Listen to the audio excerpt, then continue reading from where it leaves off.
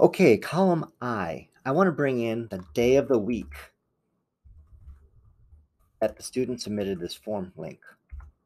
What I'm going to do is I'm going to pull information from this timestamp. In order to do this, I'll use a text formula. So equals text, open parenthesis, cell where I would get that from, comma. If I want to get the actual name of the day of the week, I can just type in 4Ds. When I hit enter, now I'll see this was submitted on a Sunday. I could also use M for months. Maybe I want to know the month it was submitted. In this case, it would be September. I'll go back and use D for days because that's what was in the instructions. This is a really helpful thing. I'll copy it down to see maybe days or months if you're tracking data. And again, that's going to be found in the text format. It's a slide here. We'll talk more about how that looks.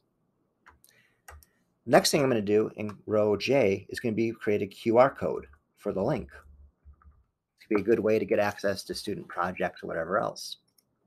And for this guy, what I'm going to recommend that you do is simply go on down to the formula that we had here, which was in instruction number 13.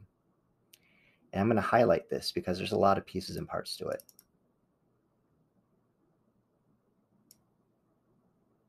And I'm going to copy it. Now what I'm going to do is I'm going to go over to the first row. And I'm going to paste special because I don't want the box to turn purple or mauve or whatever this is. So I'll do values only. And what you'll notice now is a QR code has been created for, in this case, affirm.com. If I double click and copy it down, every single row will have its own unique QR code for that website.